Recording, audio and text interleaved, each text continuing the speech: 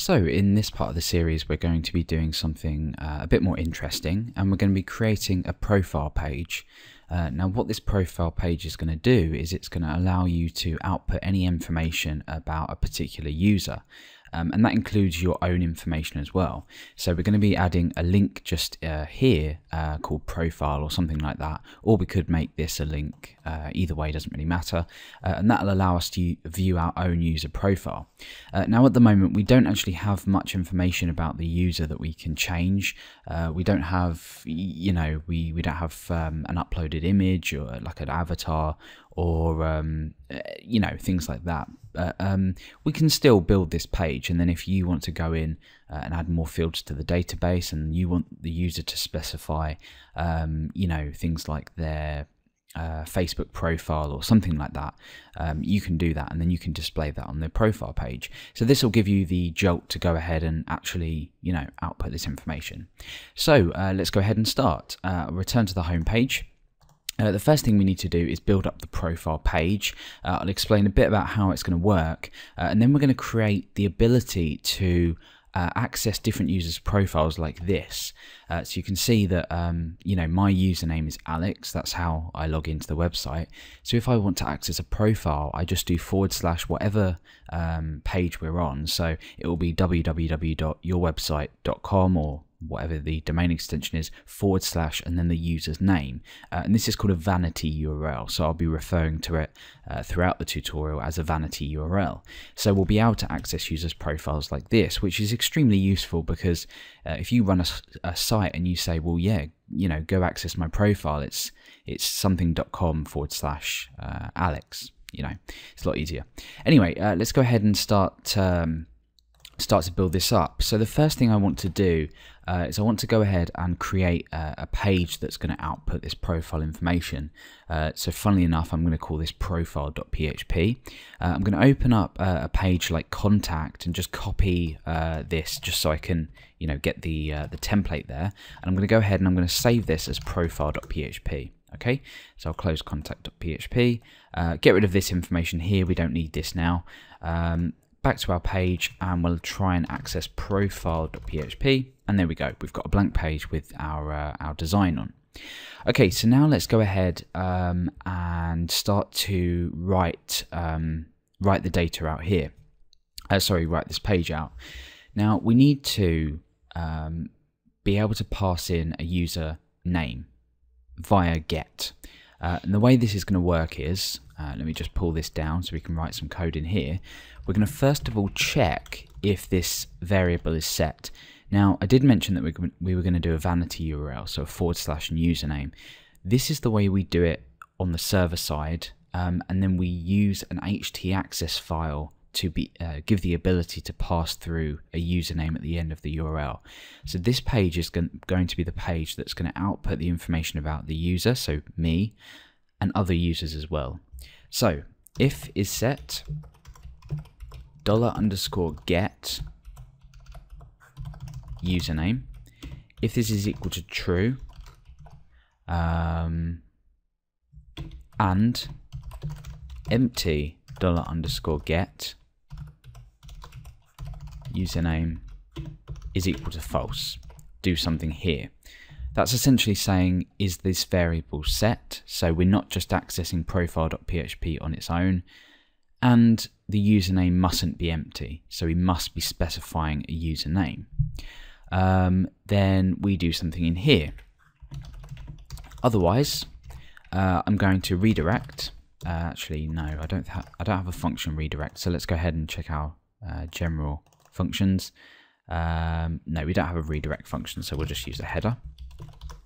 So header location index.php and then exit. So if I try and access profile.php without supplying any data, then it will just redirect me. Otherwise, well, what do I want to do? Well, I'm going to go ahead and I'm going to set this supplied username into a variable within this page, so username. And I'll just go ahead and echo this out for now, just so we can demonstrate how this works, because we're going to be building our htaccess file, which is going to allow us to create our vanity URL. So we're checking that this has been posted, checking that something's actually been passed through, and then we are putting the username that's supplied into this username variable and just outputting it for now. So here, let's go ahead and access profile.php, and then we need a question mark, and we're going to pass through this get variable. So it's username, remember, that corresponds to this value in here, and that's equal to Alex. And there we go. That's outputting whatever I type in up here. Okay, so that's all well and good, but now I need to be able to say, well, I actually want to access this page, but I want to specify the name like that. Now at the moment it says object not found because there's no folder called Alex. What we want to do is rewrite this rule here. So I'm going to create a new file, and this is where our htaccess comes in. I'm not going to go through the htaccess code or the htaccess rules and conditions too much because it's going to confuse and bore a lot of people, but I'll roughly go over it and how this works. So I'm just going to paste this in. Feel free to just pause the video and copy it down because I'm not going to be typing this out, it just takes too long. But essentially, I'll try and explain what's going on here. So I'm going to save this inside my LR directory as .htaccess. It's important we don't put anything before this because we want it to save as an htaccess file. And this is how we save htaccess files. So if I press save, this is now in here .htaccess, and you can see it's htaccess file. So make sure you're saving it as .htaccess and nothing else. Okay, so what's happening here is we're turning on the ability to rewrite this URL and pass through different parameters, things like that. Here we're saying anything after the / in our URL bar, we're going to take this value and we're going to append it here. So we've got $1 which corresponds to this variable in LR /profile.php, which is the profile page that we've just created here, and we're placing this / value into this username get variable. So take a minute to try and understand that.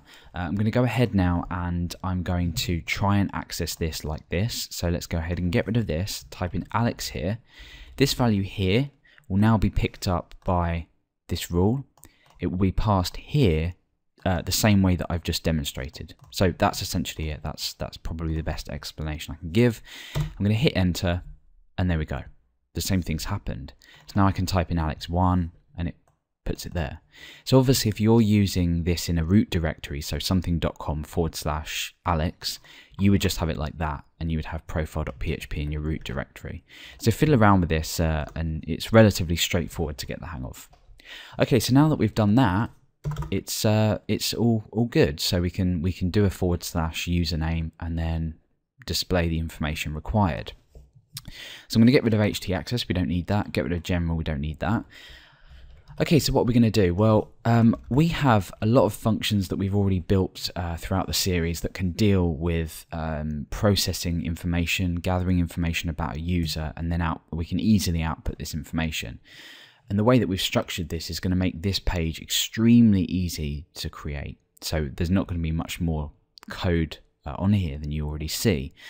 So I'm going to go ahead and I'm going to open, first of all, my init file within core, because we're going to need that to demonstrate, and also my functions, my users functions file, because we've got some functions in here that are going to be useful to us. So what do we need to do here? Well, we have a function inside of users.php called, let's just find it, user data. And user data allows us to pass in a user ID and retrieve information about that user. And we can pass in which fields that we want to gather from the user as well. And remember, we do this in our init.php to allow us to access our information anywhere on whatever page that we're on. And we've already looked at that, so you should be familiar with that. Now we can use this same function but pass in a user that isn't us, that we specify on this profile.php page. So at the moment we're specifying a username just because it looks nicer to the user. Otherwise we'd have to do something like /14, and that doesn't look great. We want to do it by username. So we need to get the user's ID to be able to pass through to this user data function. So I'm going to say user_ID is equal to, Now we need to somehow find the user ID from the username. Luckily, we already created a function to deal with this, so we can reuse this user ID from username function. So let's go ahead and say user ID from username, and we pass through that. So I'm going to echo out user ID, and that will just echo the current user ID here, so that's 15. Let's take a look in our database. Alex has the user ID 15. So what we can now do is we can use this user ID and pass this into the user data function. So I'm going to create a new variable called profile data. Just move these along so we can keep everything nice and tidy. Profile data is going to equal user data, so the user data function. We're going to pass in the user ID, and we're also going to pass in the fields that we want to access here. So the fields I want to access are first name, and this is just an example, this could be anything. First name, last name, and email, for example. Okay.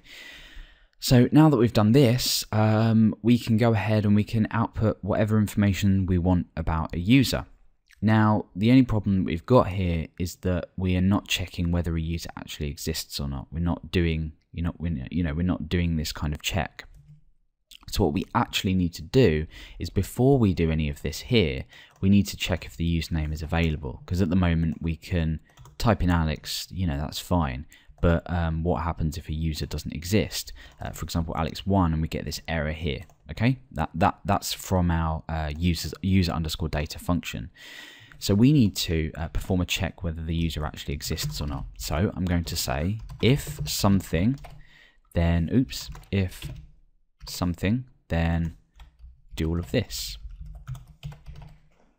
Now, how do we check if a user actually exists? Well, we already have a function for that. We use that with our register page and our login page.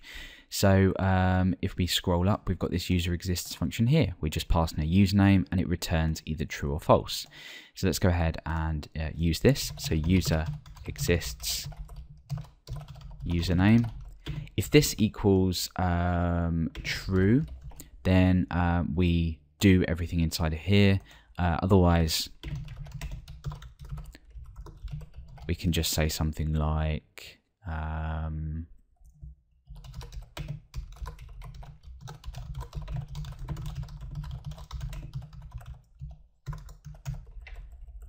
and just escape that character there. Okay, so let's give this a whirl. I'm going to type in Alex, nothing comes up because we're not doing anything. Type in Alex1, sorry, that user doesn't exist. So that's fair enough. I'm going to leave it at this because there's probably a million ways you can make this look a lot nicer. You could redirect your user somewhere or whatever. But for now, let's go back and focus on actually outputting some information. So here what I'm going to do is I'm going to break out of PHP and back into PHP.